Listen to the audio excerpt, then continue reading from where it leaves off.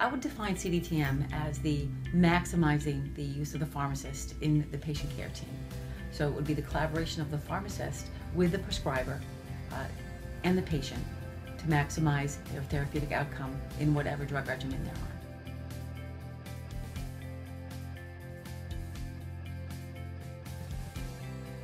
There's no reason for an attending physician to be tied up with a patient when we can provide a similar service and actually provide even more expertise in those specific disease state areas when it comes to medication management.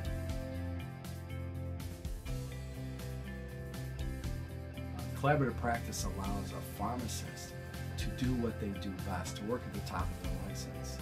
For me, we are always and always will be and always have been medication experts.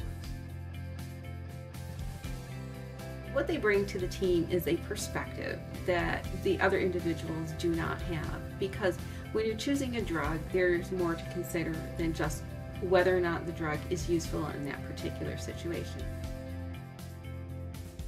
Patients experience less hospitalizations and less ER visits due to adverse effects of their drugs when a pharmacist is involved in managing them.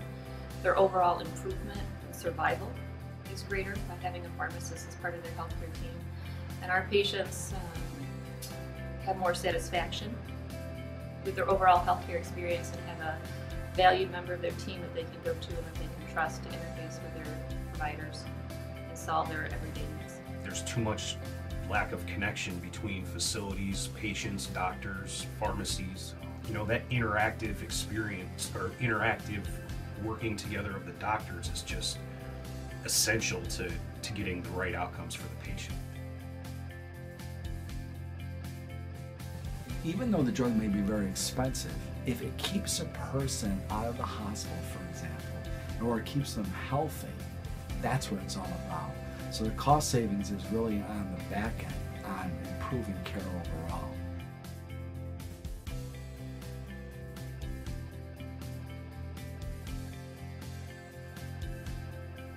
We're at a point with CDTM that it needs to be expanded beyond the academic medical centers.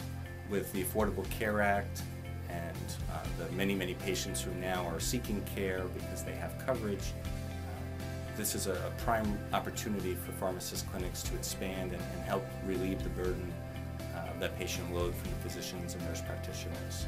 Right now, being limited to only performing this in an academic medical center really is not in the public's best interest.